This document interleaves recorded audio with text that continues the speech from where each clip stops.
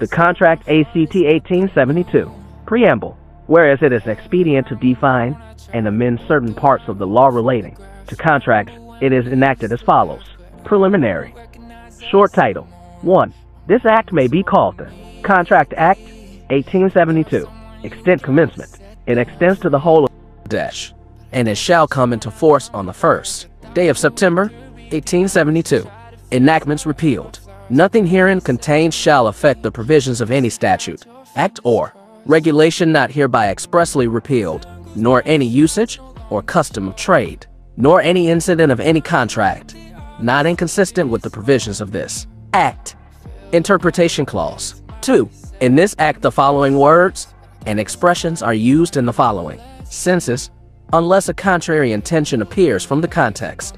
When one person signifies to another his willingness to do or to abstain from doing anything with a view to obtaining the assent of that other to such act or abstinence, he is said to make a proposal. B. When the person to whom the proposal is made signifies his assent thereto, the proposal is said to be accepted. A proposal, when accepted, becomes a promise. C. The person making the proposal is called the promiser, and the person accepting the proposal is called the promisee. D. When, at the desire of the promiser, the promisee or any other person has done or abstained from doing, or does or abstains from doing, or promises to do or to abstain from doing something, such act or abstinence or promises, called a consideration for the promise. E. Every promise and every set of promises forming the consideration for each other is an agreement. F. Promises which form the consideration or part of the consideration for each other are called reciprocal promises. G. An agreement not enforceable by law is said to be void. H. An agreement enforceable by law is a contract. I. An agreement which is enforceable by law at the option of one or more of the parties thereto, but not at the option of the other or others, is a voidable contract. J. A contract which ceases to be enforceable by law becomes void when it ceases to be enforceable. Chapter I. Of the communication, acceptance, and revocation of proposals. Communication, acceptance, and revocation of proposals. 3. The communication of proposals, the acceptance of proposals, and the revocation of proposals and acceptances, respectively, are deemed to be made by any act or omission of the party proposing, accepting, or revoking by which he intends to communicate such proposal, acceptance, or revocation, or which has the effect of communicating it. Communication when complete. 4. The communication of a proposal is complete when it comes to the knowledge of the person to whom it is made. The communication of an acceptance is complete, as against the proposer, when it is put in a course of transmission to him, so as to be out of the power of the acceptor, as against the acceptor, when it comes to the knowledge of the proposer. The communication of a revocation is complete, as against the person who makes it, when it is put into a course of transmission to the person to whom it is made, so as to be out of the power of the person who makes it, as against the person to whom it is made, when it comes to his knowledge. Illustrations. A proposes, by letter, to sell a house to be at a certain price. The communication of the proposal is complete when B receives the letter. B accepts A's proposal by a letter sent by post. The communication of the acceptance is complete, as against A when the letter is posted, as against B when the letter is received by A. A revokes his proposal by telegram. The revocation is complete as against A when the telegram is dispatched. It is complete as against B when B receives it. B revokes his acceptance by telegram. B's revocation is complete as against B when the telegram is dispatched, and as against A when it reaches him. Revocation of proposals and acceptances. 5. A proposal may be revoked at any time before the communication of its acceptance is complete as against the proposer, but not afterwards. An acceptance may be revoked at any time before the communication of the acceptance is complete as against the acceptor, but not afterwards. Illustrations. A proposes, by a letter sent by post, to sell his house to B accepts the proposal by a letter sent by post. A may revoke his proposal at any time before, or at the moment when B posts his letter of acceptance, but not afterwards. B may revoke his acceptance at any time before, or at the moment when the letter communicated it reaches A, but not afterwards. Revocation. How May 6. A proposal is revoked. 1. By the communication of notice of revocation by the proposer to the other party. 2. By the lapse of the time prescribed in such proposal for its acceptance, or, if no time is so prescribed, by the lapse a reasonable time, without communication of the acceptance. 3. By the failure of the acceptor to fulfill a condition precedent to acceptance, or acceptance must be absolute. 7. In order to convert a proposal into a promise, the acceptance must 1. Be absolute and unqualified, to be expressed in some usual and reasonable manner, unless the proposal prescribes the manner in which it is to be accepted. If the proposal prescribes a manner in which it is to be accepted, and the acceptance is not made in such manner, the proposer may, within a reasonable time after the acceptance is communicated to him, insist that his proposal shall be accepted in the prescribed manner, and not otherwise. But if he fails to do so, he accepts the acceptance. Acceptance by performing conditions, or receiving consideration. 8. Performance of the conditions of a proposal, or the acceptance of any consideration for a reciprocal promise, which may be offered with a proposal, is an acceptance of the proposal. Promises, express and implied. 9. In so far as the proposal, or acceptance of any promise is made in words, the promise is said to be express. In so far as such proposal, or acceptance is made otherwise than in words, the promise is said to be implied. Chapter 2 of Contracts, Voidable Contracts and Void Agreements. What agreements are contracts? 10. All agreements are contracts if they are made by the free consent of parties competent to contract, for a lawful consideration, and with a lawful object, and are not hereby expressly declared to be void. Nothing herein contained shall affect any law in force in Bangladesh, and not hereby expressly repealed, by which any contract is required to be made in writing, or in the presence of witnesses, or any law relating to the registration of documents. Who are competent to contract? 11. Every person is competent to contract who is of the age of majority according to the law to which he is subject, and who is of sound mind, and is not disqualified from contracting by any law to which he is subject.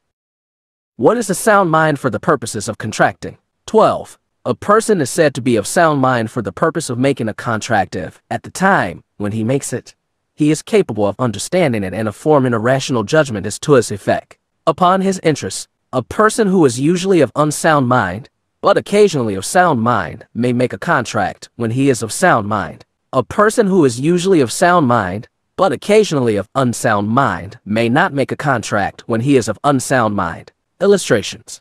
A patient in an asylum who is at intervals of sound mind may contract during those intervals. B. A sane man who is delirious from fever, or who is so drunk that he cannot understand the terms of a contract, or form a rational judgment as to its effect on his interests, cannot contract while such delirium or drunkenness lasts. Consent defined. 13. Two or more persons are said to consent when they agree upon the same thing in the same sense. Free consent defined. 14. Consent is said to be free when it is not caused by 1. Coercion, as defined in Section 15, or 2. Undue influence, as defined in Section 16, or 3. Fraud, as defined in Section 17, or 4. Misrepresentation, as defined in Section 18, or 5. Mistake, subject to the provisions of Sections 20, 21, and 22. Consent is said to be so caused when it would not have been given but for the existence of such coercion, undue influence, fraud, misrepresentation, or mistake. Coercion defined. 15. Coercion is the committing or threatening to commit any act forbidden by the Penal Code, or the unlawful detaining or threatening to detain any property to the prejudice of any person whatever, with the intention of causing any person to enter into an agreement. Explanation. It is immaterial whether the Penal Code is or is not in force in the place where the coercion is employed. Illustrations. A. On board an English ship on the high seas, causes B to enter into an agreement by an act amounting to criminal intimidation under the Penal Code. Afterwards sues B for breach of contract at Chittagong. Has employed coercion, although his act is not an offense by the law of England, and although Section 506 of the Penal Code was not in force at the time when or place where the act was done. Undue influence defined. 16. 1. A contract is said to be induced by undue influence where the relations subsisting between the parties are such that one of the parties is in a position to dominate the will of the other, and uses that position to obtain an unfair advantage over the other. 2. In particular, and without prejudice to the generality of the foregoing principle, a person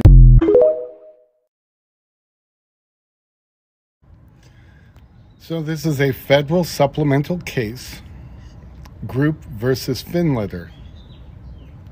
And it's real easy to see what it says.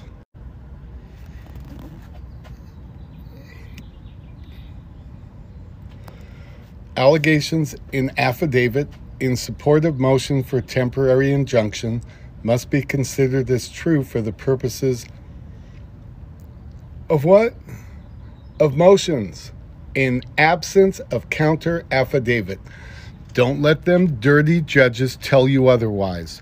Bring this case to court with you, that if they don't have an affidavit, that you should get temporary relief. I've had judges and cops give ticket after ticket after ticket because somebody stands up for their rights. And this, you can file a motion for a temporary injunction and an affidavit in support claiming that government has to prove their government, because according to Title 28, Section 3002, subsection 15A, B, and C, the United States is merely a federal corporation. And then, in accordance with Clearfield Trust Company versus United States, 318 United States 363, it was decided that because governments descend to the level of a mere corporation when commercial paper, Federal Reserve notes, or securities, checks, are used. As such, government then becomes bound by the laws which govern any corporation, which means, and this is not a commentary, this is what they said in the opinion, which means that if they intend to compel somebody to some specific performance, they must have a contract or other commercial agreement between it and the one upon whom specific performances, demands for specific performances are made. Pretty cool stuff. And guess what? According to the Constitution, Article 6, this Constitution and the laws of the United States, federal laws, which shall be made in pursuance thereof. The laws are made in pursuance of the Constitution, and all treaties made or which shall be made under the authority of the United States shall be the supreme law of the land. So all these people that are telling you that the Constitution is the supreme law of the land, tell them to get bent, because they forgot about the laws made in pursuance thereof and all treaties made in which shall be made. Yeah. But guess what else they don't teach you? And the judges in every state shall be bound thereby. Anything in the Constitution or laws of any state to the contrary are notwithstanding. So all their little laws that they go and talk about, well, this is pertinent. No, it's not. If it's contradictory to the Constitution, the laws of the United States, or any treaty made, it's not relevant. Those are the supreme laws of the land.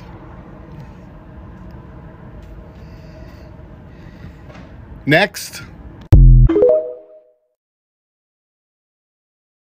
All right, here we go. I'm gonna teach y'all 4 elements of contracting. These 4 elements are going to save your ass in any type of situation you find yourself in. It doesn't matter if it's court, if it's a felony, if it's a $100,000 collection, if it's a foreclosure. That's all we need is the 4 elements of contracting. And one magic word you should sign always, always, always, always. I can't emphasize that enough. Always sign without prejudice. Without prejudice, UCC 1-308. It will save your ass. It has saved my ass countless times. There's no recourse for any contract if you sign without prejudice. You get all the benefits none of the liability. There's no legal recourse. That contract can never be brought up in court. It has no standing because without prejudice, go read UCC 1-308. It means that you preserved all of your rights in the beginning. Therefore, none of your rights can be violated. It's like a bubble around you. It's a big ass bubble and it's an impenetrable bubble. All right, so here are the 4 elements of contracting. First element is very simple. It's the basics, acceptance. You have 2 parties or more that agree upon a certain performance in the contract. You accept it, you perform, boom, acceptance of performance. Acceptance is the first element, very easy. Second is where it gets a little tricky. Conditional acceptance. That means you accept the contract upon condition of blah, blah, blah, blah, blah. For example, they say you owe them 20K.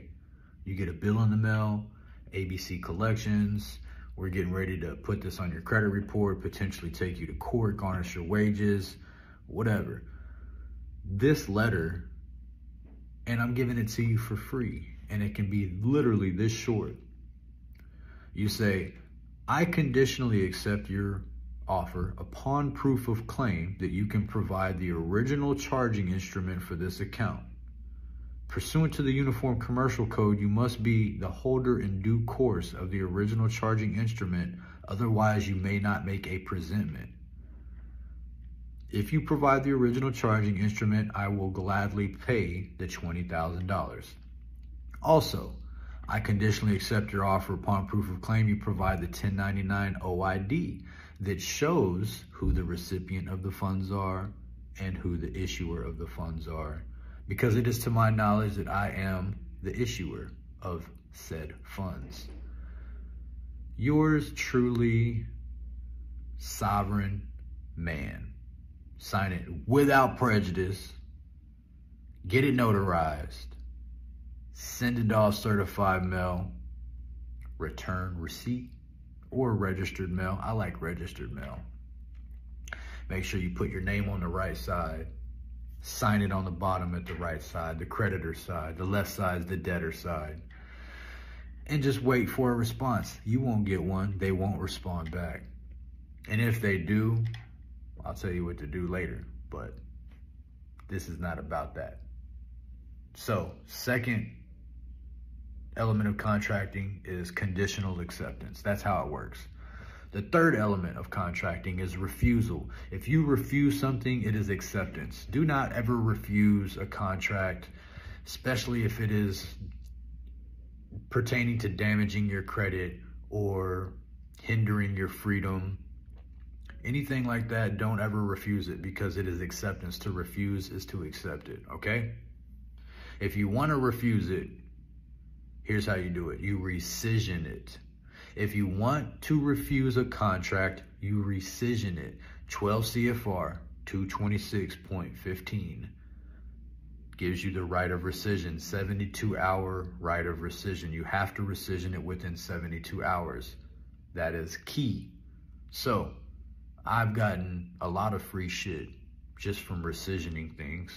For example, I have a $75,000 vehicle, a GLS 550 Mercedes, that I was supposed to be paying $1,500 a month on. And what did I do? I went and got the loan. And when you get the loan, you know that it is paid for. If you've been on this journey as long as I have, you know that when you go and get a loan, or you get a credit card, or you receive some sort of money from a financial institution, the loan is already paid for. They didn't lend you any money. It came from your Cesta QV Trust, from your master account. They're literally the middleman. They're the transfer agent, and they're creating a security agreement in between the transaction to make themselves profitable, to create investment vehicles and make more money off of the money that you already generated. So when you know this, you go get the loan, and then you rescission the loan as soon as you get it. 12 CFR 226.15 gives them 21 days to come pick up the asset. If they don't pick it up within 21 days or make a reasonable attempt, they have forfeited the asset. Forfeiture means it's yours. So what did I do? I went and got the loan. I rescissioned it within 72 hours. They never responded. What I will say is they did respond, but they have no proof that they responded, because being the fine contracting beast that I am, I incorporate my tracking numbers on all of my letters. So I have the return receipt. I have the tracking number that's on that return receipt on the letter that I sent them, and the letter was notarized and signed without prejudice, just like my contract was when I first got it. When I got the loan was signed without prejudice. So number one, they have no recourse. Number two, I rescissioned it. And number three, I have proof of the rescission because it was witnessed by a notary public. It was identified with a unique tracking number stamped on the contract, the letter that I sent them, the rescission.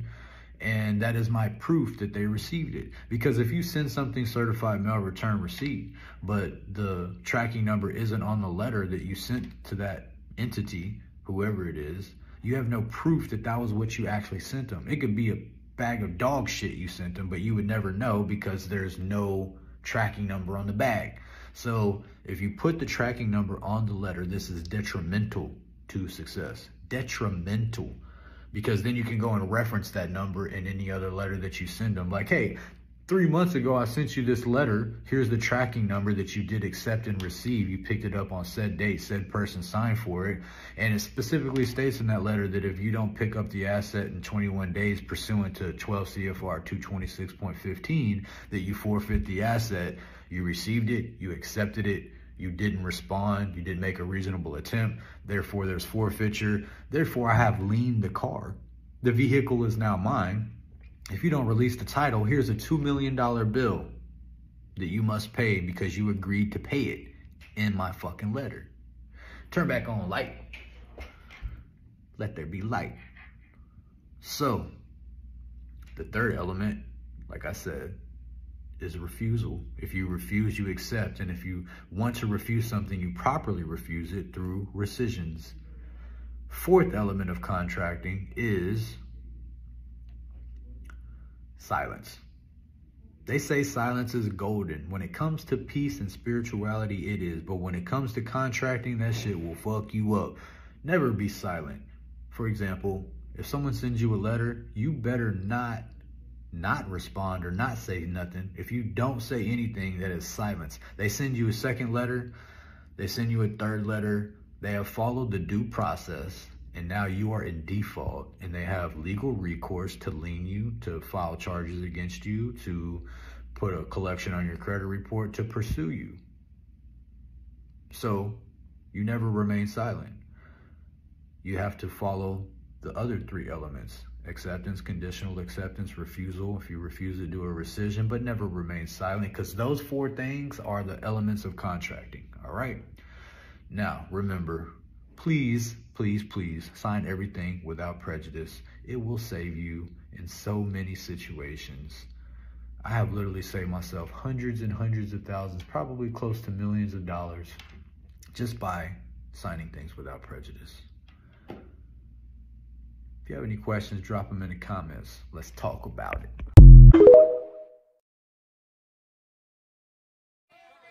Okay, everybody, United States Treasury, right there is their address. Yes, that is the real address. This is their EIN. Yes, that is their real EIN.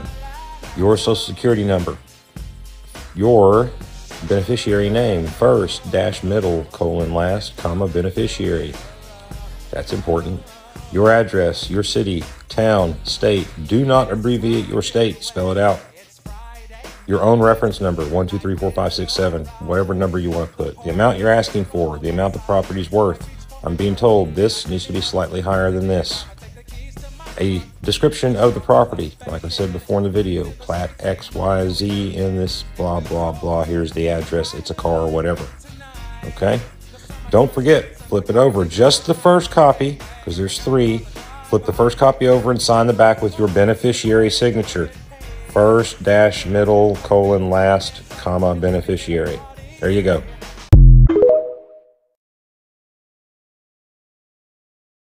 7 actual cash value. Actual cash value means the cash price you can sell an item for in the ordinary course of business without being forced to sell it. When you apply for a $100,000 bank loan, you sign a $100,000 promissory note. The note funds the $100,000 bank loan check back to you. What is the actual cash value of the promissory note? It is $100,000 because the bank sells it at the end of the day for $100,000 in government bonds, which has value equal to cash. What is the actual cash value of the new bank loan check? It is $100,000 because you can receive $100,000 cash. They merely exchanged actual cash value for actual cash value and charged you as if there was a loan. Some of you may want proof. Federal Reserve Bank of San Francisco publication Monetary Policy in the United States, page 13, states that bank loans is funded by banks creating new deposits. They claim there was a loan. The truth is, it was an exchange and they called the exchange a loan. The proof is in the bookkeeping entries. No actual cash value was loaned as consideration to obtain the promissory note. And the proof is that the note funded the check. The proof that the note funded the check is the new money, the new deposit, as the Fed public guidelines so clearly admit. If you gave the bank $100 cash as collateral for a bank loan, and the bank loaned you nothing but deposited the $100 cash and used it to fund a bank loan check, refusing to return the $100 cash collateral, would you be mad? That is exactly what the bank did to you. When you hand the promissory note to the bank,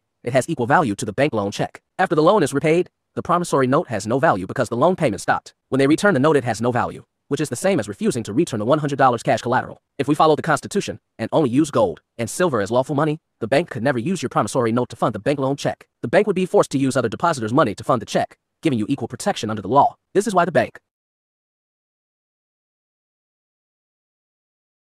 first hate the Constitution, gold and silver money, and equal protection. Next time the media claims a group is anti-government, I bet that group believes in the Constitution and in gold and silver. You are receiving the training of a bank expert witness. Volume 2 will significantly increase your skills. Volume 1 is the basics to get everyone up to the same level. Volume 2 is the banker's nightmare. The banks know they cannot answer the following case science without exposing everything. Ask the banker to give his personal opinion on the following questions. If the bank demands I place $10,000 cash as security with the bank to receive a $10,000 loan, and the bank deposits the $10,000 into a checking account, did the bank loan anything so far? No. If the bank deposits the $10,000 to issue a $10,000 check from the deposit and returns the $10,000 check to me, did the bank loan me anything? No. Did the promissory note or lien act like security for the alleged loan? Yes. If I deposit $10,000 cash into a checking account, does the checking account balance increase by $10,000? Yes. Does the $10,000 cash deposited and the new checking account balance of $10,000 mean there is now $20,000 of money that can be spent? No. The $10,000 cash is exchanged for new money called checkbook money. You may spend the checkbook money by using a check, or you may exchange the checkbook money back into cash. We asked the question to prevent the bank from claiming they can create checkbook money without first depositing an asset, money, having equal value to the new checkbook money created. Checkbook money has equal value to legal tender. Cash, just like a promissory note, has equal value to cash because you can sell it for cash. Depositing cash, a check, or a promissory note lien security merely means that one exchanged the value of the funds deposited for equal value of checkbook money. An exchange of equal value is not a loan. $10,000 checking account balance act like new $10,000 of currency one can't spend. Mr. Banker, please answer the following questions. If one deposits the $10,000 promissory note lien, does the checking account balance increase by $10,000? Yes. Does the new $10,000 checking account balance act like new $10,000 of currency one can't spend? Yes. If the bank deposits a $10,000 promissory note, does the bank receive the promissory note for free and create $10,000 of new money in the same transaction? Yes. Does this have an economic effect similar to stealing the $10,000 promissory note or future wages and counterfeiting rolled into one transaction? Yes. What right does the bank have to take $10,000 of actual cash value from a customer, deposit it and withdraw the money, and the bank keep the $10,000 as the bank's property without the customer's knowledge, authorization, or permission? None. The book will prove this is the situation us in the Federal Reserve Bank publications. Do you see why the bankers and government leaders fear this book? If this book got into enough Americans' hands, the leaders would be forced to follow the Constitution and great American presidents like Lincoln, setting all Americans free of bank loans. The average American wife would have the option to stop working, stay home, and have the same standard of living produced with both husband and wife working today. If you keep giving your $10,000 worth of future wages to the banker for free, and they return it back to you as a loan, both spouses must work to support the banking welfare.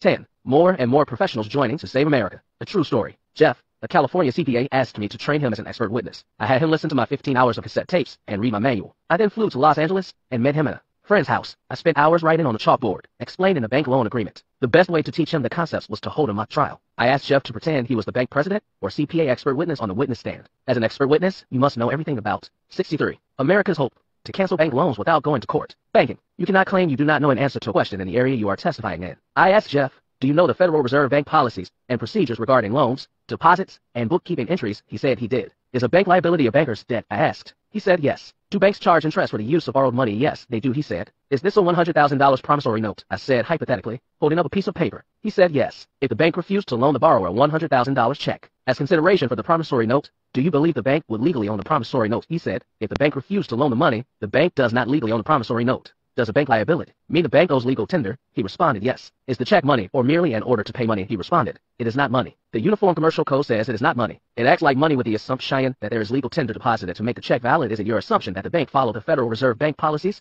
and procedures? He said if they didn't, would go to jail. Is it your opinion that the bank legally owns the promissory note? He said yes. I said, Jeff, if this were a real court case, I think you would be headed to jail. At the very least, you would have lost the case. He asked me what the problem was. I explained that the check could never be the consideration loan for the promissory note. If the check was the consideration loan, then there was no cash or asset behind the check, making the check illegal. The Fed publications state that the bank never loans other depositors money or legal tender as consideration for the promissory note. According to the Fed publications, the promissory note is used as the value to fund the check. If the promissory note funded the check, then the check could never be the consideration loan because the bank. 64. America's hope to cancel bank loans without going to court. Owned a promissory note without loaning 1 cent of legal tender. Which came first, the chicken or the egg? The question is, did the bank steal the promissory note or record it as a loan from the borrower to fund the check? Did they then lie and claim the check was the consideration loan to obtain the promissory note? Key lesson. Most non-bankers believe the bank bookkeeping entries were the opposite of what the agreement actually was. There's no agreement without mutual understanding. Did the agreement imply a loan of the bank's money to the borrower, or a loan of the borrower's money to the borrower? The banker does not want to answer which came first, the chicken or the egg.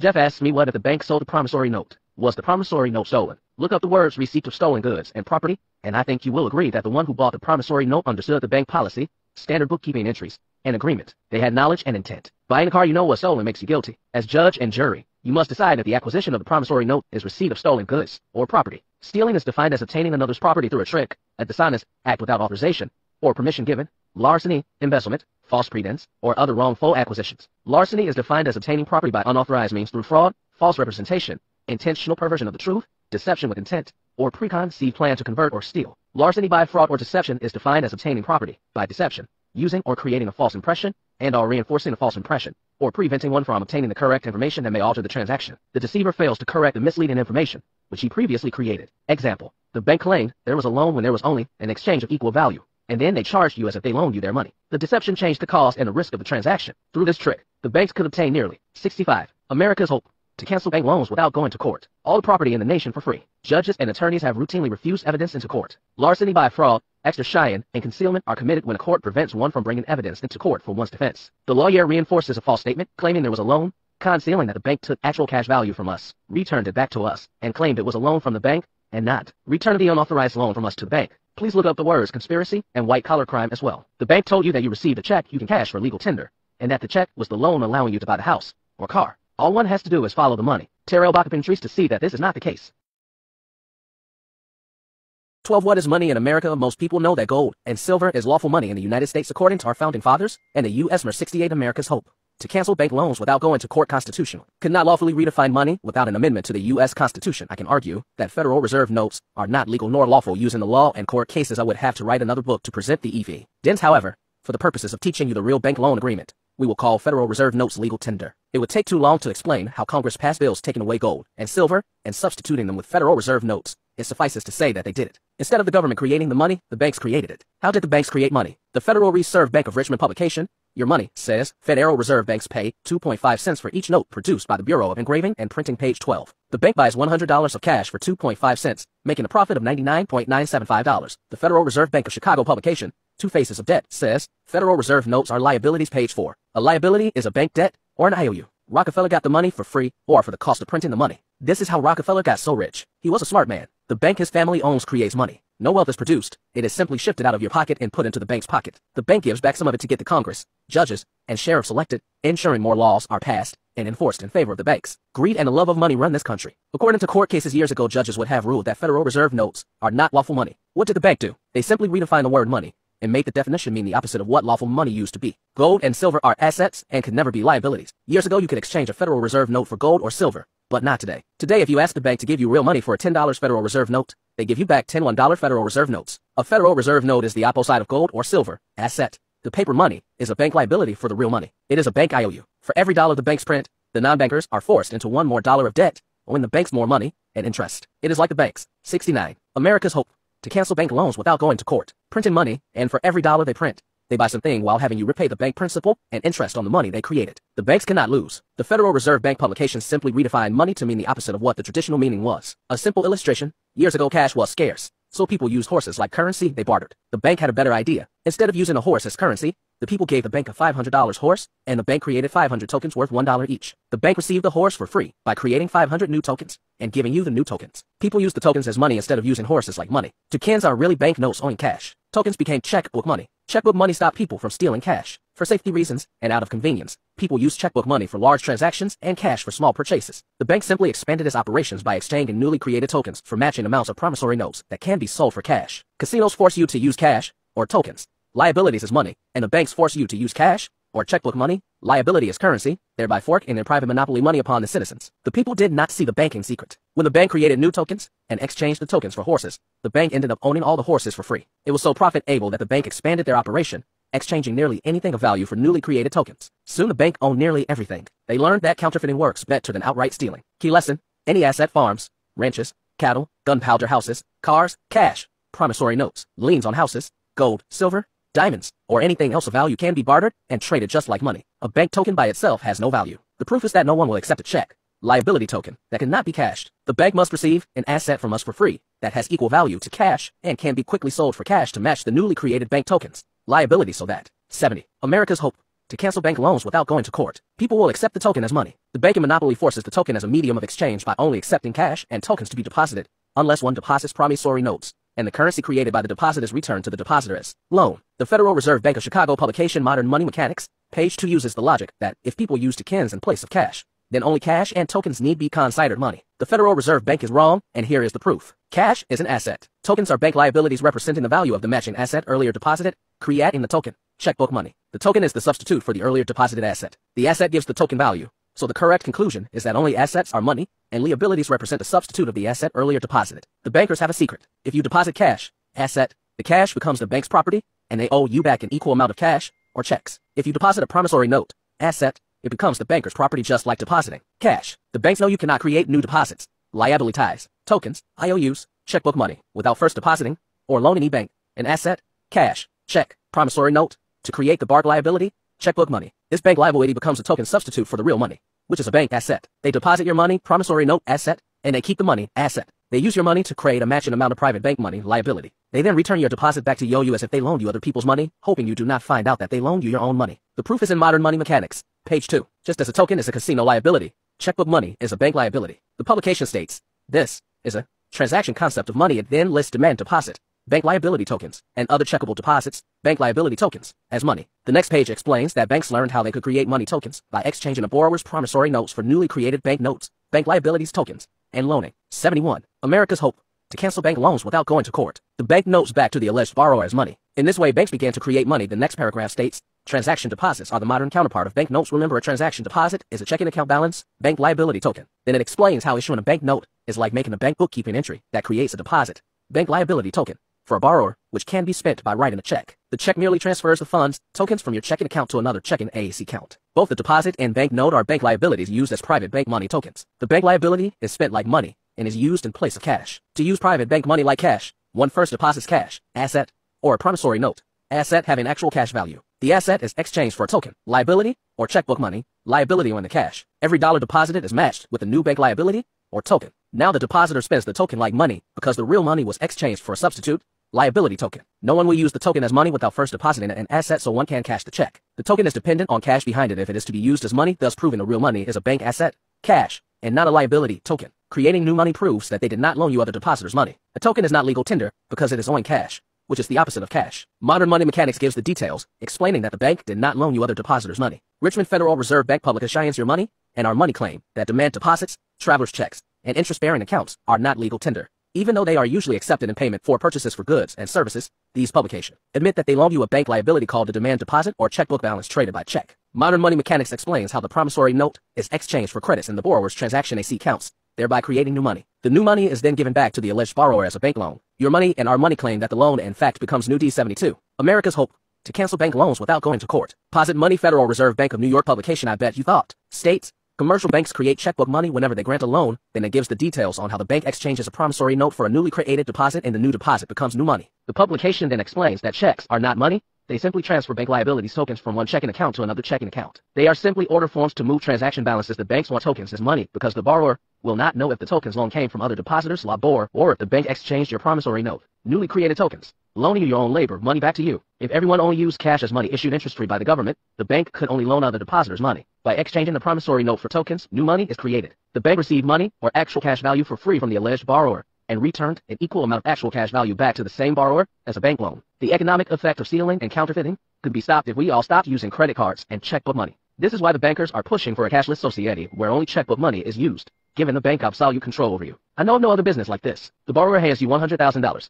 You hand the $100,000 back as a loan. The borrower repays the $100,000 plus interest. We should all become bankers, judges, police, or lawmakers in order to benefit from this system, or hire legal counsel to give us equal protection, or vote out anyone aiding and abetting the bankers. The bankers do not fear you suing them if they can control the judges. They fear an informed populace agreeing that our founding fathers' constitution prohibits such a banking system. We can never vote out the politicians aiding the bankers until we can get enough brochures and cassette tapes copied and distributed and people reading this book. We need informed voters to correct the problem. Whoever owns or controls the media controls the 73. America's hope to cancel bank loans without going to court. Money and the government. Our brochures, tapes, and this book will become our media to expose the ugly truth about our banking problem. Conclusion: any asset is money. A car, house, cash, promissory note, lien on a car or house, anything that has value that you own and can trade is money. The banks created a monopoly, forcing you to transfer your assets to the bank for free. The bank gives you back an equal amount of private bank tokens representing the value of the asset. The bank then only accept cash or tokens as money, forcing private bank liabilities, IOUs tokens to be used as a substitute in place of the real money, a car, house, or promissory note. In the process, the bank obtains the nation's assets for free through money creation. Then the bank loans us back the substitute money, liability representing the money the bank just took from us. The Constitution our founding fathers gave us gives us equal protection and gold and silver currency, and prohibits credit, bank tokens, liabilities, IOUs. The citizens are not forced to transfer their assets to the bank for free to obtain money. One cannot redefine the constitutional definition of money, gold and silver coin, asset, without an amendment to the Constitution or a constitutional convention. The Constitution demands equal protection, prohibiting two classes of citizens. Our founding fathers' Constitution prohibits those who can legally transfer wealth from your pocket into theirs, use it to create money, and loan it back to you. In the future, informed voters will decide if the bankers are right or if our founding fathers were correct. Our job is to tell everyone what the real bank loan agreement is. The bankers know they must conceal the truth. I talk to bankers who redefine words and call checks cash because you can get cash for the check. We know that a check merely transfers money previously deposited. The banks claim that they do not steal nor counterfeit. They redefine it and call it good business or monetizing. Monetize means to make into money. They made the asset, house, promissory note, cash, into checkbook money tokens by matching the value of the asset with new tokens. The economic effect is similar to stealing and 74. America's hope to cancel bank loans without going to court. Counterfeiting, but monetize sounds legal. Redefining words does not change the economic effect of the transaction. Someone still transferred an asset from one party to another without the authorization of the one who lost it. 9. Bank auditor from Texas. True story. A radio station in Texas invited me to speak about bank loans. After I spoke, a man called, identifying himself as a former CPA bank auditor. He told me he always knew that something was wrong, but could never quite put his finger on it. In a matter of minutes, I explained how I felt. The bank auditor was concerned that he could go to jail. I suggested we do some role playing, as if we were in court. I told him to pretend he was on the witness stand. I said, "Do you have the competence to conduct the bank audit?" He said yes. He admitted that under CPA ethics he had no choice but to say yes. I asked, "Did you determine if the bank legally owned the promissory note?" He said, yes, that this is part of the audit requirement. 61. America's hope to cancel bank loans without going to court. I asked him, on a $100,000 bank loan, how much legal tender must the bank loan in order for the bank to legally own the $100,000 promissory note? He responded that it would have to loan $100,000. I knew he had just made a fatal mistake. I asked, "What does a $100,000 bank liability mean?" He said it means the bank owes $100,000 of legal tender. I asked him if a check is money or merely in order to pay money. He gave the standard reply, stating the check is the same as money because you can redeem it in cash. I asked him if, according to the Uniform Commercial Code, it is money or merely in order to pay money. He said, "Don't worry about it." I said, "Do you have the competence to answer the case?" Shy, and I knew he could not say no if he took on a CPA bank audit assignment. He finally confessed that it is not money, it is merely in order to pay money. I asked, according to the standard bank bookkeeping on tries and according to the Federal Reserve Bank policy and procedures, who provided the original capital to fund the bank loan check? Was it the bank or the borrower? He said, if I answered that question, I might go to jail. He admitted the check and liability is not money. He admitted the bank must loan $100,000 of legal tender to the borrower in order for the bank to legally own the promissory note. That means the promissory note cannot fund the bank loan check. He became very upset and concerned. He explained that if the bank does not legally own the promissory note, then the audit was incorrect and must be changed. If this were done, it would open the door for a lawsuit. He very well might go to jail. The next day he called me claiming he'd found a weakness in my argument and charging that the banking procedure was not check kiting. I asked him if the word loan meant money advanced to a borrower to be repaid at a later date, usually with interest. He said yes. He had no choice. He had to say yes. This definition comes from the dictionary. 62. America's hope to cancel bank loans without going to court. I asked him if the bank records legal tender as a bank asset. He said yes. This refuted his claim that the local banks have a license to create the opposite of legal tender, bank liability called checkbook money owing legal tender, and loan the opposite of legal tender to the borrower. I asked him if it is standard policy for the banks to record promissory notes as a loan from the borrower to the bank. Obviously, the answer is yes. He knew I had the Federal Reserve Bank publications show in the standard bank bookkeeping entries, which recorded the promissory note as a bank asset offset by a new bank liability. This is economically the same as loaning the promissory note to the bank, and the bank loaning the value back to you. He knew that, if it is material.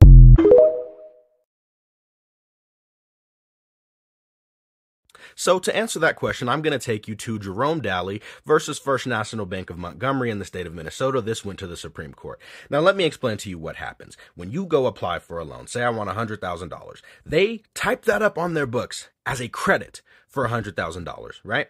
They then debit your account $100,000. So positive 100,000, negative 100,000. The books are closed. You see how that is done? The books are closed. But no, what they do then is, in order for you to access that money, make you write a check for $100,000. So you've just given them $100,000. They're up $100,000. And then on top of you just giving them up $100,000, you've created a $100,000 credit. So there was a $100,000 credit, then there was a debit, so the balances were zero, but then you gave them another credit of $100,000. And then on top of that, they charge you interest, and you pay them another $100,000. So they have just made a cool profit without ever putting up anything of their own. Now let's look at the case text. Defendant appeared and answered that the plaintiff is the bank, created the money and credit upon its own books by bookkeeping entry as the consideration of the note. And then scroll down to where it says, it is hereby ordered and decreed that because of the failure of lawful consideration, the note and the mortgage are null and void. So he proved in a court of law, this is one of many court cases like this, that the bank is not losing any money. They're not losing any money. People want to say, well, they have to make money off the interest. No, they could take 5% of the credit they just arranged in your name and make a profit. But no, what they do is they keep the entire amount, fraud you into paying them double. But again, this is just one of many court cases that prove that money is not real. There is no consideration, right? They got the money from you because we haven't had money since 1933 on the gold standard. What money did they actually loan you? They didn't. They typed it up on their computer. There is no loss for them. That's why they can't take anything from you. Hey everyone, so thank you so much. I'm just going to get into this really quick. My name is Megan Monroe. I am a trustee on Kotipiko Aotearoa, the sovereign bank of Aotearoa. Aotearoa is New Zealand, and I work with the Maori indigenous nation there. If you guys didn't know, the Maori and New Zealand's colonial country are currently co-governance to the land that is Aotearoa. And we'll get into that in a second, because it totally relates to the fact that you, as a mother or father, if you're watching this, when you guys have your children, that is essentially that is an asset or property to your estate. And if you do not take the certificated security, which is the birth certificate, and file that into your private estate within 2 weeks of that child being born, you abandon, forfeit, or give up your rights to be the owner of that. And then, you know, they think this is a bad thing, but it's really the United States is just taking that document and it's filing it away because it didn't. Okay, so it's not like the government's like evil. I'm not going to talk about that right now, but what it is that we are ignorant. We were not taught by our parents, right? Most of us are not in the 1 to 3% of people who know about having a trust, and we don't understand that we are trust fund babies as well, okay? We are the beneficiaries of the trust that is the United States of America, but we have to understand how to have a relationship with that trust. And the way that we live right now, as we live as a implied trust, or an implied beneficiary of this trust, we have not expressed that we have our own trust, and we don't have our own estate structured properly in order to hold all of our assets. So your cars, your houses, your boats, your babies, you do not own them until you understand how to do this process. Now, this process is not some mystical thing that people don't know how to do. This is what people in my realm every day are doing. This is how we operate, is in a trust-to-trust society. But you guys need to understand that this information has been withheld from you, and I sit here and, like my video says, and I try and share with people, and they look at me like I'm an alien. And I get it. I am not someone who came from a privileged background. I am someone who has had to fight my way to earning my wealth, earning my relationships, and being able to talk and understand that our language is deceptive and it is what true Babel is. And so don't feel like you're dumb or like you don't have an understanding of what it is that I'm sharing or what people like me are talking about, because it is not something that was taught to you when it should have been. You were taught and conditioned to uphold the trust that is the United States of America. But now it is time for you to take the initiative and learn how to uphold the trust that is you and your estate. Okay, and that starts with the certification. Okay, so I'm going to read to you something that was sent to me a few months ago, and it's definitely super interesting. Don't fucking come for me. I didn't write this, but whatever you believe, keep that near and dear to your heart. I think, yeah, your heart's over here. Keep that near and dear to your heart. Here we go. 40 well-kept secrets that all U.S. slaves should be aware of. Yes, I said slaves. Do with that what you will. 1. The Revolutionary War was fraud. The United States did not actually declare independence from Great Britain or the King. 2. America is a British colony. 3. The King of England financed both sides of the Revolutionary War. 4. The gold fringe, symbolic of royalty, which is attached to the border of every U.S. flag hanging in every courtroom across America, symbolizes America being ruled to this day by Great Britain under international maritime admiralty law. 5. There are no judicial courts in America, and there have not been any since 1789. Judges do not enforce states' statutes and codes. Executive administrators enforce statutes and codes. 6. There have not been any judges in America since 1789. There have only been administrators. 7. The most powerful court in America is not the United States Supreme Court, but is the Supreme Court of Pennsylvania. 8. If you are legal age and retain legal counsel in your defense, you are automatically assumed by the court to be mentally incompetent ward of the court, and can therefore be remanded indefinitely to any mental institution of the court's choosing. 9. You cannot use the U.S. Constitution to defend yourself because you are not a party to it. 10. The people does not include you and I. 11. You own no property. Read the deed to the property you think is yours.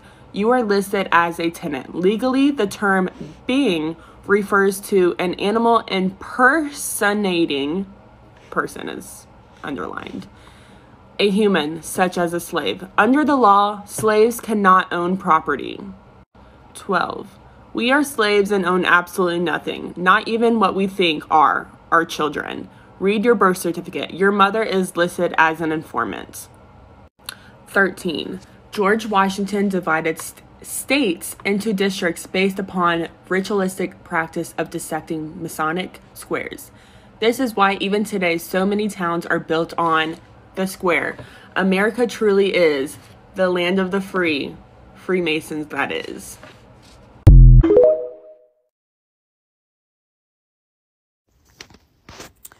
Hey, did you know that no one can lawfully be tried or convicted of any statutory crime?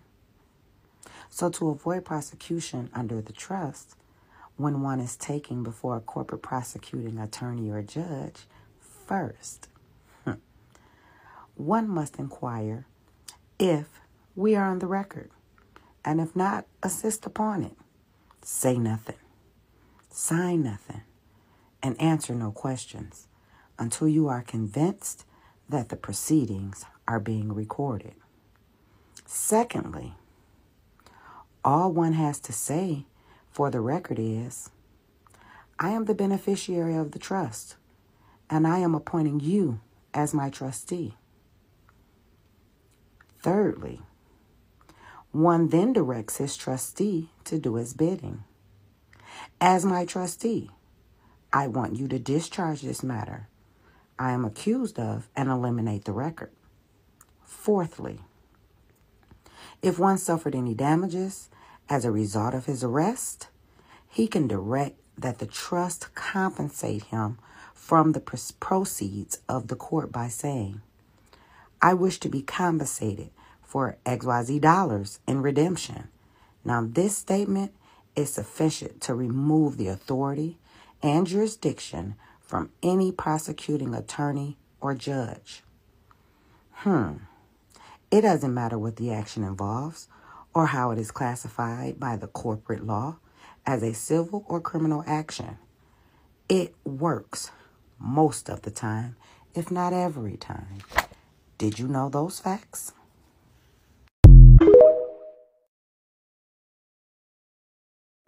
Okay, so we have the UCC connection.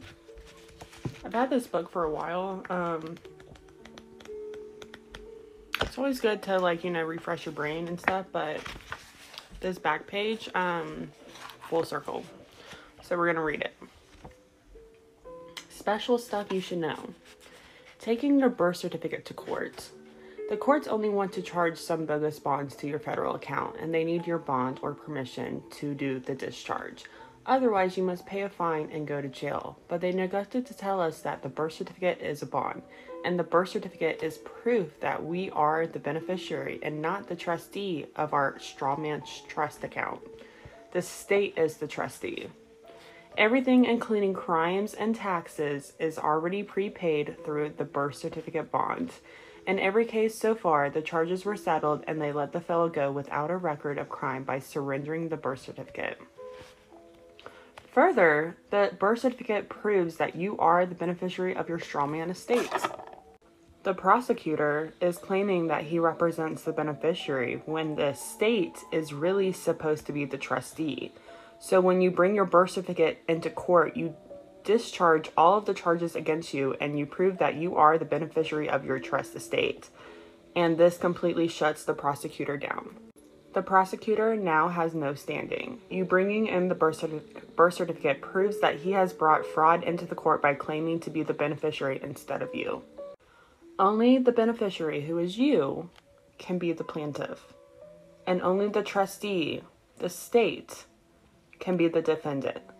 I do not give legal advice, but this is what I would do if I were in your shoes. How to proceed. 1. Take a certified copy of your birth certificate, which is certified by the state, to court with you. Do not take a copy or it will be void, and do not have any markings on it or it will be void. 2.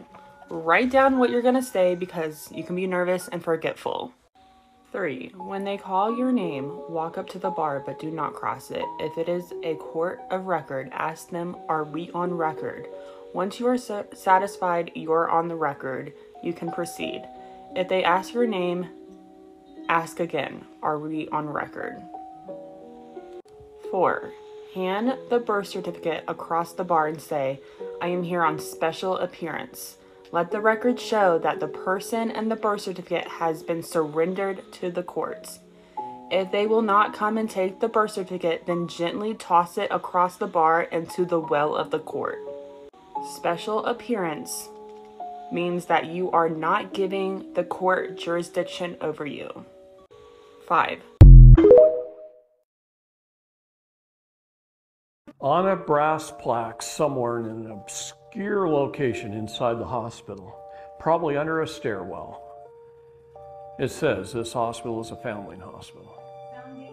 Foundling hospital. So a mother, 9 months pregnant, walks into a foundling hospital. She goes through a major medical procedure called childbirth, where she's in pain and under duress. She's probably under the influence of painkillers of some type. You gotta be pretty tough to give birth. I wouldn't want to do it. Anyway,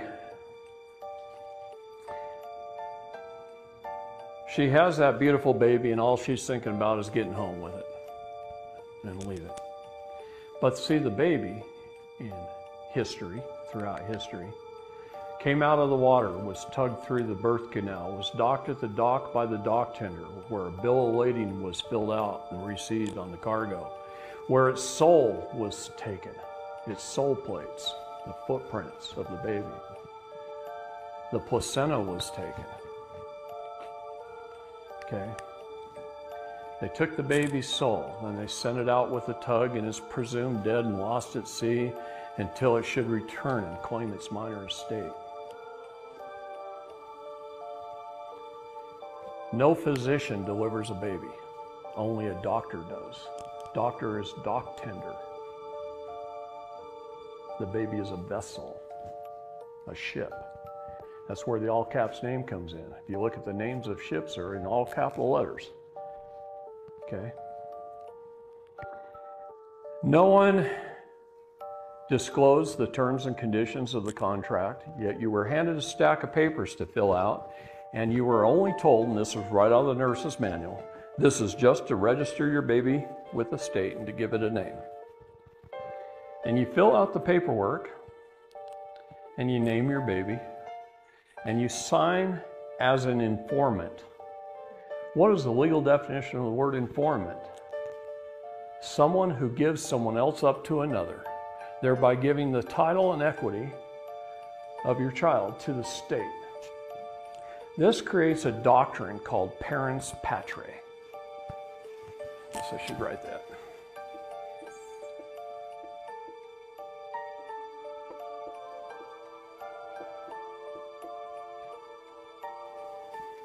It's Latin for state is your parent. State is the parent.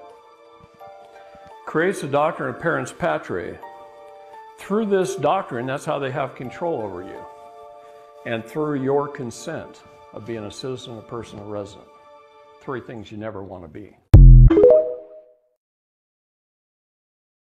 I'm going to start with what law really is. Most of us think that we go into a courtroom and understand the difference between a court and a courtroom, that the people who purport to use law really use words of art to make you believe, in fact, that law is on the table when you walk into a courthouse or a courtroom, when in fact that's not true. And I would like to share with you tonight, regardless of your religious persuasion, what law really is. Law, and as Muslims would say, all law, is A-L-L space L-A-W. All law. All law. So for anyone who's of a Christian persuasion, don't be misled. And when you hear the term all law is God. All right? That is also what we would say in lawful terms a misnomer. Allah is not God. God has no capacity and no standing to all law. Because God means governmental ordinance departments. There is no comparison. Now, who can use law? Law can only be used by people who are in their sovereign capacity. And as I will share with you tonight, the majority of the people in the world, and I'm not going to get into all of the details about that, but the majority of the people in the world, 99% of them live in slavery today. So in 1863, via the Emancipation Proclamation, and I challenge you to go look in a law dictionary and look up the definition of emancipation and proclamation, and you will see that a proclamation is not a law. A proclamation is a public announcement by elected officials. It is not a law. So the Emancipation Proclamation of 1863 did not set any slaves free. What it did was standardize slavery, the United States being the model for the standardization of slavery, that all of the other nations around the world, as they reduced their people from their sovereign capacity and forced them to join nation states, then they were able to issue statute, codes, ordinances, resolutions on them. And a statute, as in a state statute of the Commonwealth of Pennsylvania, is not a law. It is corporate policy of the corporation that calls itself the Commonwealth of Pennsylvania Incorporated. All right? Now, a code is not a law. The United States codes, the code of the laws of the United States of America that are used in federal court and the Supreme Court, are not law. They are what they say they are. They are codes, ordinances, and resolutions of a municipality of the city of Philadelphia, which is a private, non-profit corporation that calls itself the city of Philadelphia. An ordinance and a resolution, as in parking ordinances, they are not law. They are what they say they are. They are ordinances and they are resolutions. All right? And the reason they are not law is because the only people who can issue law are people who are acting in their sovereign capacity. And the people who sit in these seats as elected officials are not, in fact, in their sovereign capacity. They are in a corporate ward status, meaning that they are wards of the state. They are members of the corporation, which is a nonprofit, that calls itself the Commonwealth of Pennsylvania. And as long as they have a birth certificate on record with the Commonwealth of Pennsylvania, with that birth certificate being a contract, a birth certificate is a contract. And as long as you have a contract with the Commonwealth of Pennsylvania Incorporated, you belong to them, and that's what slavery really is. All right? So who can use law? If you are a member of a corporate ward state, if you are a member of a corporate ward nation that calls itself the United States of America, you are a citizen. Look in the law dictionary and look up the definition of citizen. A citizen is not a sovereign. A resident is not a sovereign. Therefore, if you use an address, which is a fictitious number associated with a designation issued by a corporate ward, right? Then you become under the jurisdiction of those people who are also corporate wards, but who are also slaveholders. All right? So if you are operating in that capacity, law does not apply to you. If you are a resident of the city of Philadelphia, which is a private nonprofit corporation, and you say you are a resident of the city of Philadelphia, then the ordinances and the resolutions of that private nonprofit corporation apply to you. If you are a citizen of the Commonwealth of Pennsylvania Incorporated, which is a private nonprofit corporation, then the statutes of that nonprofit corporation apply to you. If you are a citizen of the United States of America, which is a private nonprofit corporation, then the code of the laws, right, apply to you. But if you are a sovereign of the Moorish Empire, those ordinances, those resolutions, those codes, those statutes do not apply to you because you are not a member of the corporate ward state. It's as simple as that. And they understand the difference. This is why on their documents, they use words of art. They use the word label. They use the word person. They use the word address.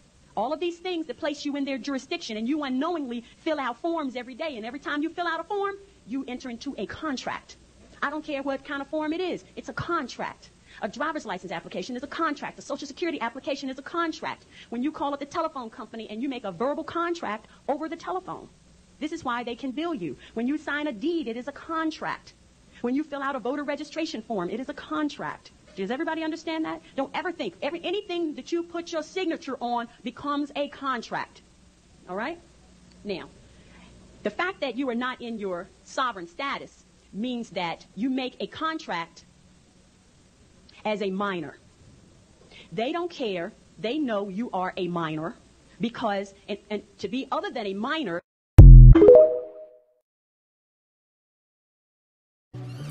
For everybody that's trying to monetize their birth certificate bond, first you're going to need your QSIP number. So let's locate the QSIP number and find out how much the bond is worth. First, you're going to need to go to fidelity.com and sign in. Once you get there, you're going to hit like the little 3 bars up there on the side. After you hit that, you're going to go to News and Research.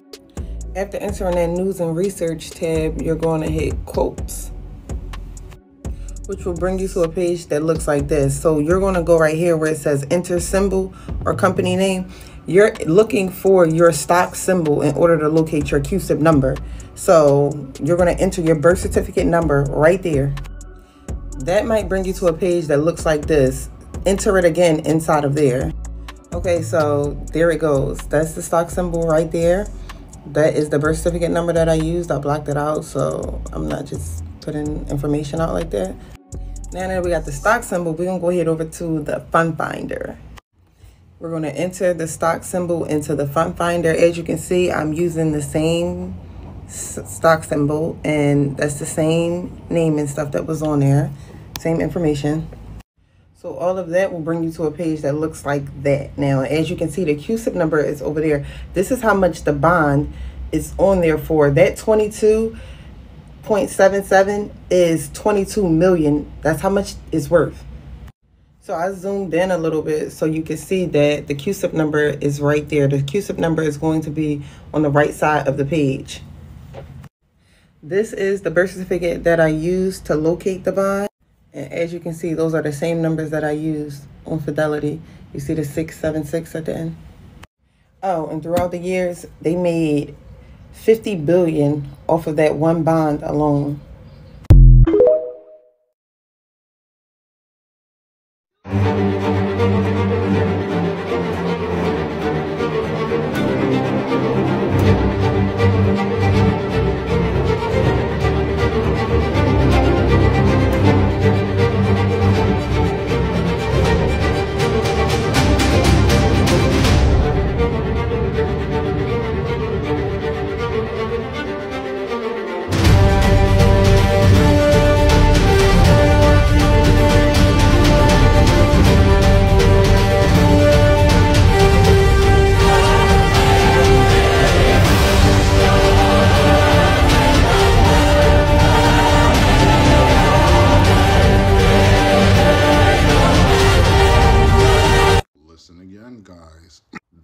banks are using your applications as a form of money, as a form of payment to open your accounts.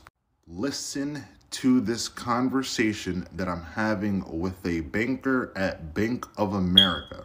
Question is that the application would be considered a promissory note because it could be transferred to a third party. the application that you're signing. When you go in there and like, yo, I want to open up an account, they want you to do it online. Or they want you to fill out some piece of paper. You get a mortgage loan. Any application that you're signing, this is for an unsecured credit card. Listen.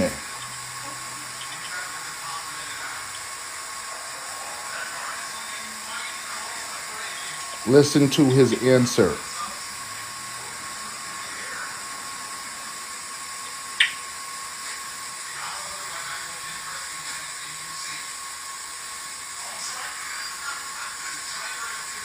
Right. Okay.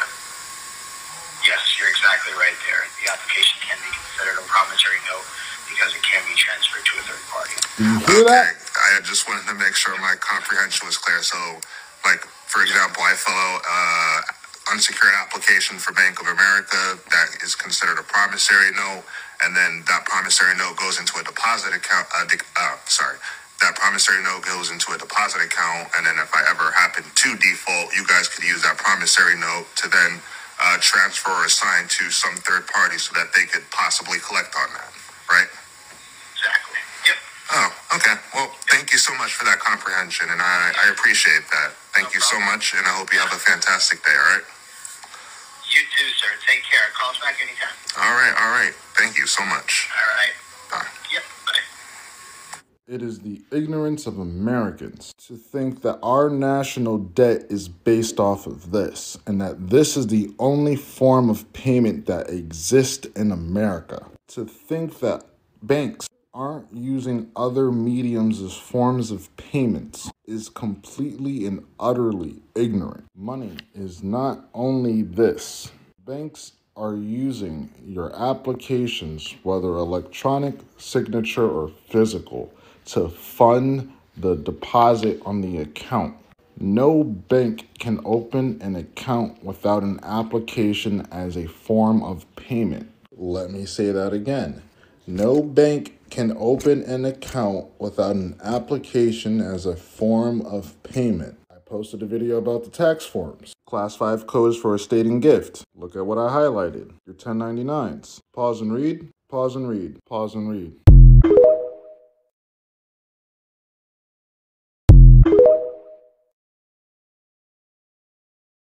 Peace, family. Here we have another discharge for a car. Here's the title, and here's the letter showing that everything was paid off. Now, what we did here was something different. We did not use a negotiable instrument, but we used the paperwork. We used Title 15, 1666. And we created a billing error dispute. And through that billing error dispute, they have to show documentary evidence. We also use 15 U.S. Code 1640 civil liability. Now, I want you guys to go read the Consumer Credit Protection Act. In that act, it will speak about the contract being unconscionable. That means that it brings a shock to your conscience when you read the contract because it is not consistent with the law. Now, I'm arming you guys with things to combat these people with. So it's in your best interest to read. If you don't want to pay for the services, it's in your best interest to read. Reading will kill 99% of your problems. You might not understand at first, but it's important that you continuously read and study because day by day you will start to understand more. I know a lot of these words are words that we never seen or heard of before. And it took me a while, but it's important that you study and you read a lot if you want to get any type of remedy. You have to come from your own mind and your own understanding. That is what standing on your square mean, is your own set of principles. So every contract can be rescinded. And when you rescind a contract, it does not mean that you're canceling it, but you're renegotiating the terms to that contract. So, these are just some things you need to learn. If you need our services, please reach out, send us an email. We will get back to you. Thank you. I hope you guys have a great day.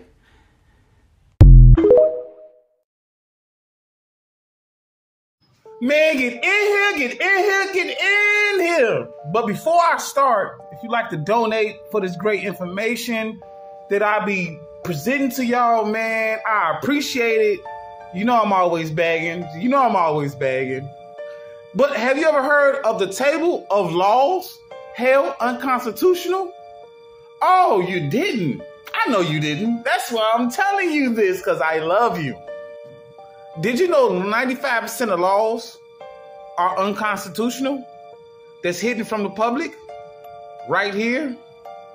Laws like seatbelt or use of the word motor vehicle or police is not in the Constitution, or your birth certificate has no nationality, so on and so on, like the land patents that's in black people's names that was held unconstitutional and cannot be sold, supposed to hand down to their heirs. Man, go watch. Go look, I guarantee you it's 9 million laws that's unconstitutional that they forced on us that you actually can sue them back. If you go to court, look under this list. Once you go under the list, scroll. Just scroll, pick one. And when you pick one, you'll find out very soon, clearly, that the United States has no constitutional jurisdiction over us. Maybe the immigrants, maybe Washington, D.C., but not over the whole other states. And this is facts. Go look. You'll thank me later. I guarantee you. Once you go on here, just scroll up, pick one. Just keep picking them. You're going to understand very clearly that their whole objective is to wake up and to put us under duress or under martial law that was held unconstitutional. Go look. You'll thank me later. But if you like it, just donate, please. I would draw a line, a horizontal line at the bottom of the circle straight across, and now what you have is the traditional upside-down T account, which is nothing more than a ledger under accounting, where you have assets on the right and you have liabilities on the left. So when they go into the DTC and they go in answering questions, they are not asking questions as king, because the king always asks questions. So it's asking questions as king. So the one who asks the question is the king. And they're asking the questions whether or not you know what you're doing in there, and you're not going in as the king asking questions. They're asking the questions, and they're the king, and you're the debtor. And those people that are successful to get in there think they're going to be getting access to their accounts. And here's where the big benefit comes in. And if you fall into the trap by taking the benefit, you never even got out, and you got yourself in a bigger mess than what you got into, because you are just nothing more than a better paid slave. Because they're going to give to you all the treasury securities, the treasury bills, the T-bills, and maybe even the gold certificates or whatever's in that account. They're going to give it all to you. And at that moment, what you do with it is going to determine whether or not you're going to be succeeding in completing what you thought you were starting out doing, or whether you're going to never get out and you're going to increase the debt even farther, and they're going to love you for it. Because if you take those certificates, those T-bills, and you spend them like money, like they hope you will, you're going to take the benefit, which is the debt, and you're going to spend it back into the debt system and thinking that you got access to your account, and you didn't. So all those debt titles on the left side, we're going to draw inside that left side, we're going to draw another smaller circle. And we're going to put a capital T in there, and capital T stands for titles. And at the foot of that T, we're going to put a small d. The D stands for debt. So it's the titles to the debt on the left side. We're going to do another circle on the right side. We're going to put a capital T in there also. Now that's the titles. And at the foot of that T, we're going to put a little A. And the A stands for assets. So it's the titles to the assets. Now, if you take those titles to the debt on the debt side and you spend them, you're just going to create more debt, double debt, paying debt, and you can't pay debt with debt. It just keeps mounting up, and that's why they're loving you. And you're creating more problems than you realize. You're putting the final clinches on the whole collapse of this whole thing. But if you treat it as a trust, and you take the title and you draw a line from the TD up to, now we're going to draw another circle at the top. And we're going to put SM in there. That's the straw man account. We're going to take and merge the titles. We're going to move the title, the TD, and we're going to draw an arrow to that SM. And we're going to move that title to the debt into that SM, that straw man account. And on the right-hand side, the TA, the title to the assets, which is going to be the same amount as the TD on the left. They're going to be equal. We're going to move that title. We're going to draw a line up from that TA up into that SM straw man account. Now what we've done is we've settled the accounts. In effect, we're closing it. You've got the assets equaling the debts. And what happens when you take a minus and a plus and bring it together? Well, it discharges on the public side and it sets off on the private side. You bring the account to zero. But here's the thing. 1 penny of real money, lawful money on the private side will discharge all debts, all fiction money on the liability side. So if I fell into the trap and used those titles to the debt as money, I never did collapse the trust. I never did terminate the trust. Trust still exists. But if I move both titles to the debt into the straw man and the title to the assets, the straw man account terminates. The trust purpose has been fulfilled. There is no trust. And what happens when the trust is terminated? The trustee must wind it up. He winds up the trust and he terminates the trust. In other words, he has to disperse the funds. The real money, still being held in private, minus, say, 1 penny. So now, what we're going to do from the remainder, let's back up a little bit. We're going to, after we gave the order for the settlement, we're going to give an order for the discharge on the public side. We're going to give an order for the set-off on the private side. And we're going to give an order to set up a new trust on the private side. And once that strawman account is closed, the remainder from that account is going to be transferred into the new trust. And that new trust, you're going to get a whole total different kind of credentials for. The strawman account with his capital names, with all the accounts associated with him, are eliminated. They're gone. They're terminated, period. All your electric bill accounts and everything in that way will no longer exist.